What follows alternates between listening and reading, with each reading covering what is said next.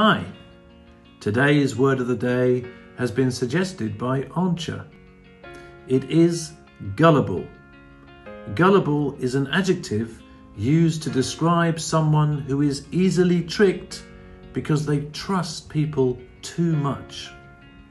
Synonyms could be trusting or unsuspecting. Gullible was first recorded in 1821. It probably came from the verb to gull, meaning to deceive, which originated in the 1540s. Before that, it's thought to have come from gullet, so it has a long history.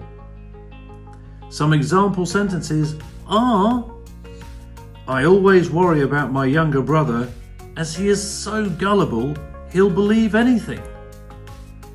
Con artists enjoy focusing on gullible people as they are easier to trick.